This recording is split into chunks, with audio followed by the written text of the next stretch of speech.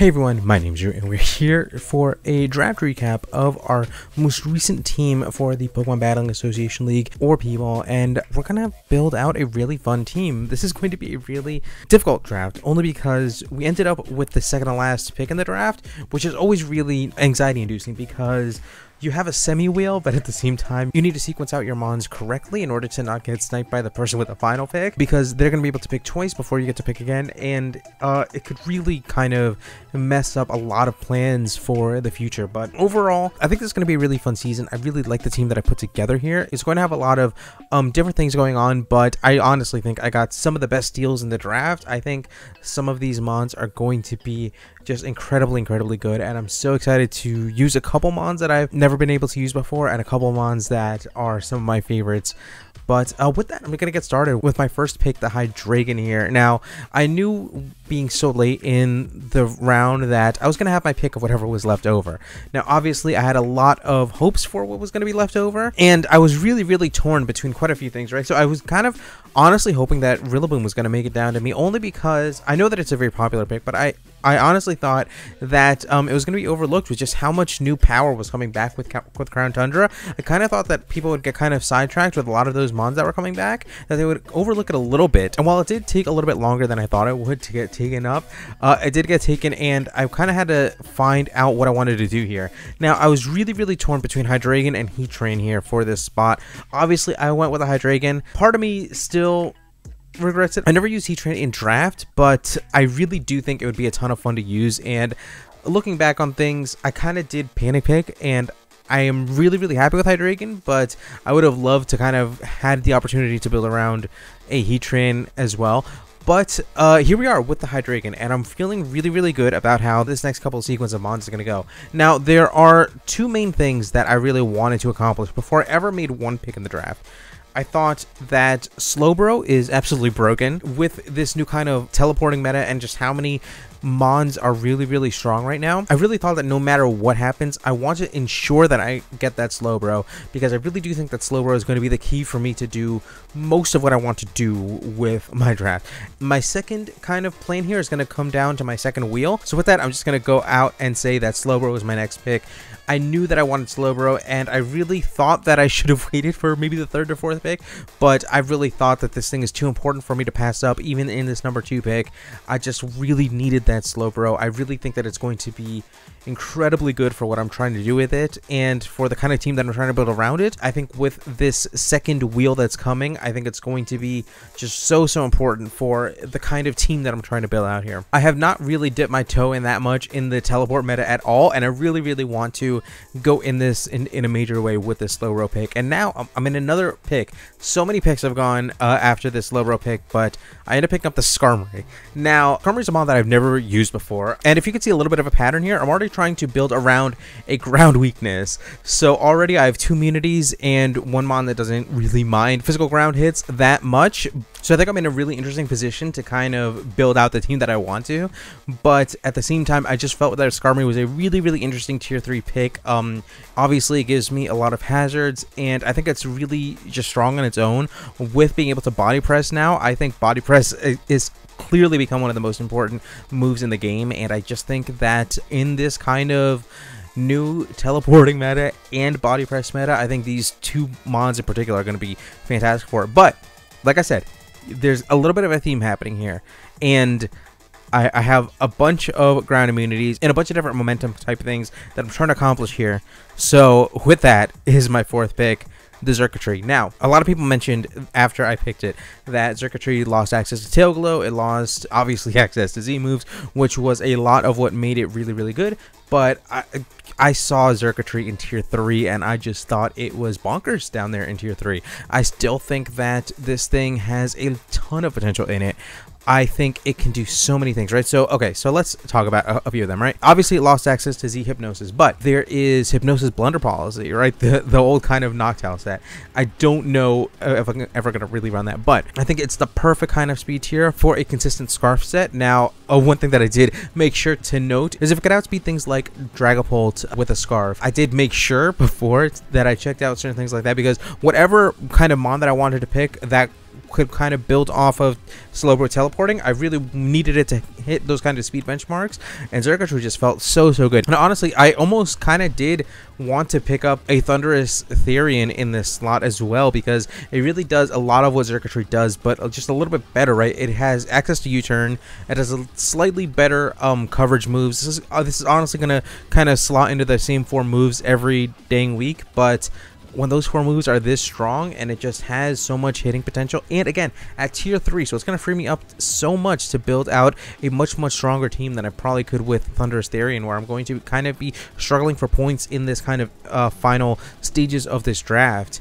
I really just felt like Xurkitree gives me so much offensive hitting power that this team just desperately needs, and I think it's going to be able to do so much for me. It's going to cause so many mismatches in team building and in kind of making predictions, because obviously so many teams are going to want to bring their ground types. I'm going to have the Skarmory in the back. I'm going to be able to Energy Ball, which is going to be able to do a whole heck of a lot to a lot of resistances. So yeah, I believe that I can make a Xurkitree that's going to push for KO leader towards the end of the season. I think that kind of Xurkitree is kind of a mon to build around. This kind of Xurkitree Hydreigon combo are definitely mons to kind of build an entire Slowbro momentum core around.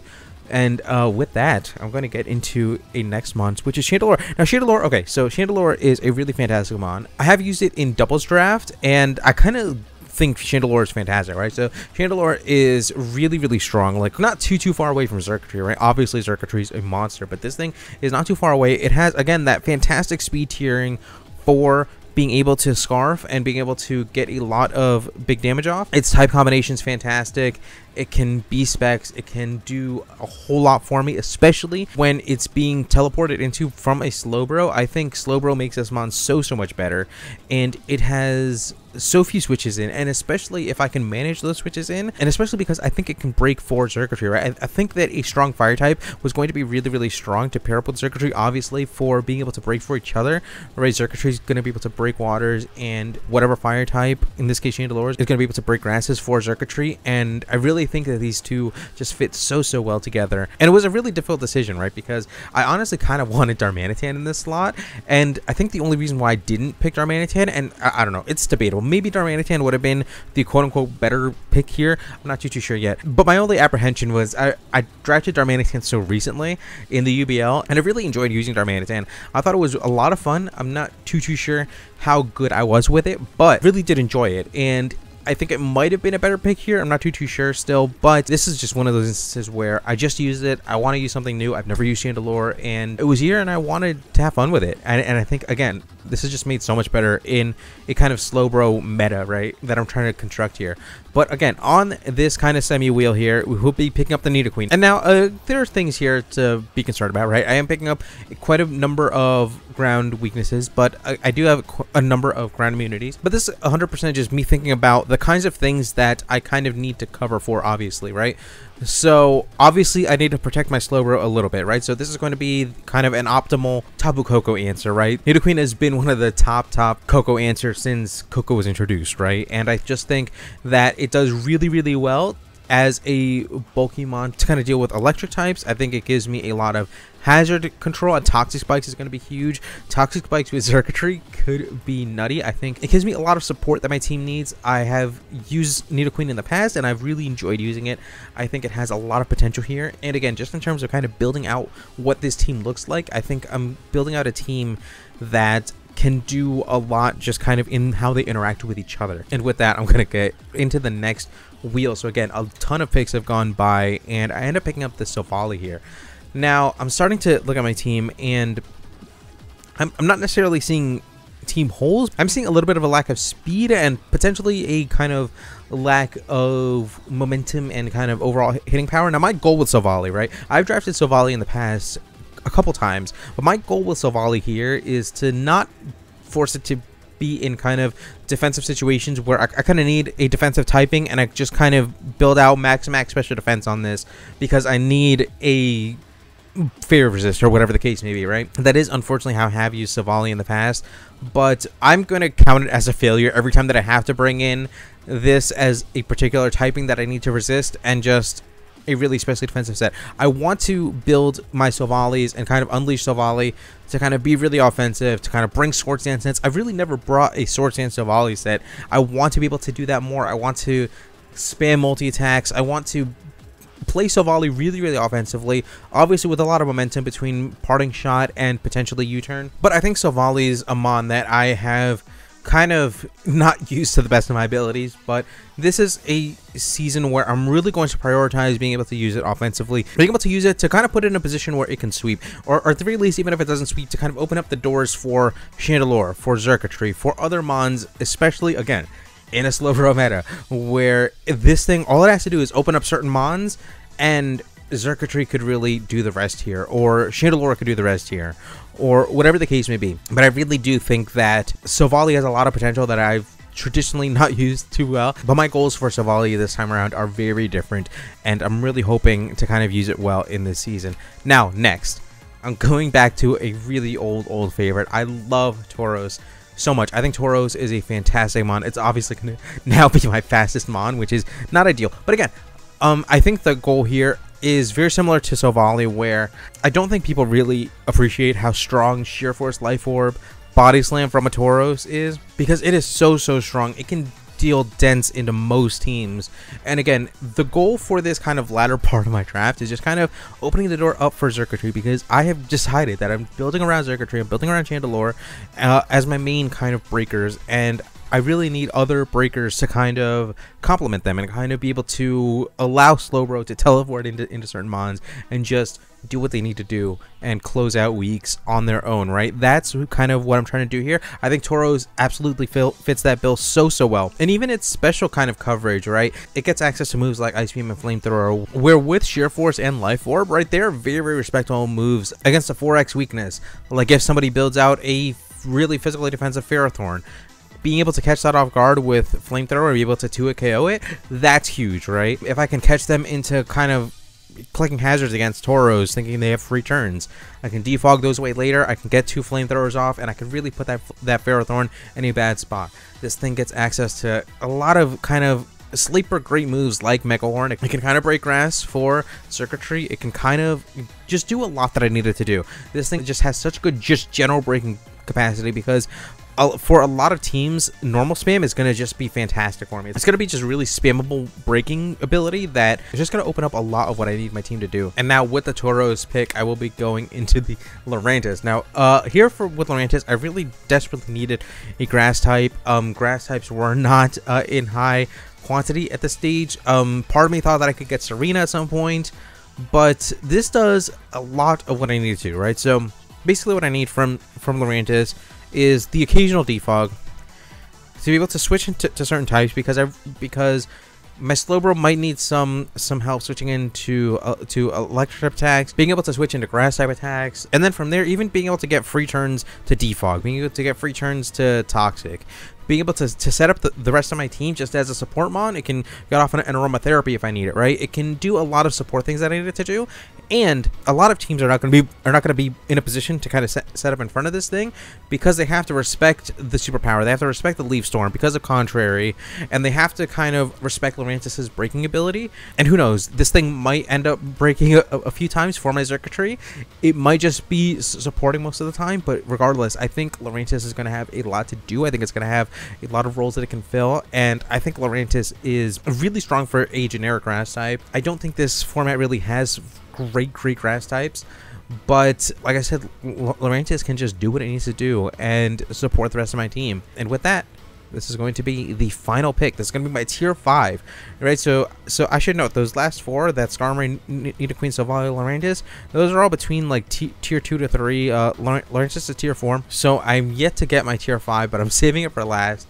And I am still missing a fairy type, as you can tell, but I'm trying to think of what else I could really do here. There weren't many solid tier 5 fairies, I'll have to admit, but I really do believe in Carbink here. Now, let me talk about Carbink, right? Now, obviously, Carbink can do a decent amount, right? It can set up rocks, it can set up screens, it can it can set up screens and explode if I really want to do that. But one thing that I want to kind of prove about Carbink, right, is I think Rock Fairy typing is fantastic typing. But I think a lot of people are fine picking up a Diancie, and Diancie is basically the same stat line total as Carbink. I almost did pick up Diancie in tier 4, but I ultimately couldn't afford it. And Carbink in tier 5 is a budget Diancie that just doesn't have the same attack and special attack, but the rest of the stat line is identical. And that kind of attack defense stat line is less important in a body press meta, right? So I think this is a mon that gets so much better with body press. And it's funny because a lot of people in the draft, when the draft was happening, were talking about how bar steel types were,